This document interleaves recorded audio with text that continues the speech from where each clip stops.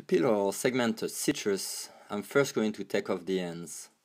I want to make sure I have a clean cut because that's important for later.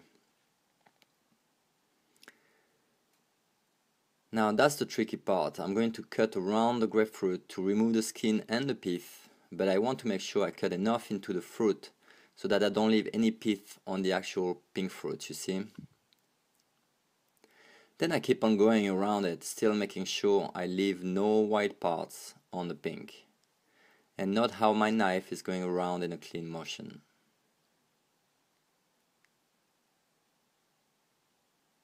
Look at this, beautiful. I was pretty lucky to clean this fruit like this.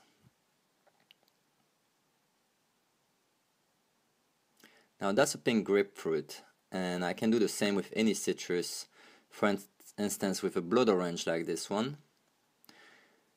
The technique really is exactly the same, and pay attention again to the motion of the knife going around the fruit and not cutting really too much into it, but enough so I remove all the white pith.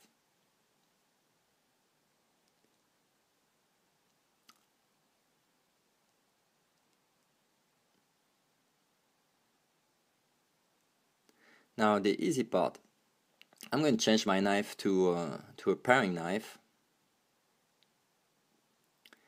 and I'm going to cut the segments. For that I want to first cut before the membrane, then right after the membrane, so that I remove the segment cleanly, and then I'm left with the segment on one side and the skin on the other side.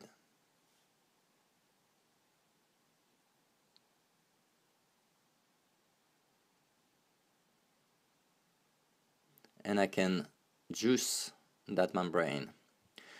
Same thing with the grapefruit. If you have never eaten a citrus with no skin whatsoever, try it because it's absolutely delicious and it looks good on any salad like this one, for example.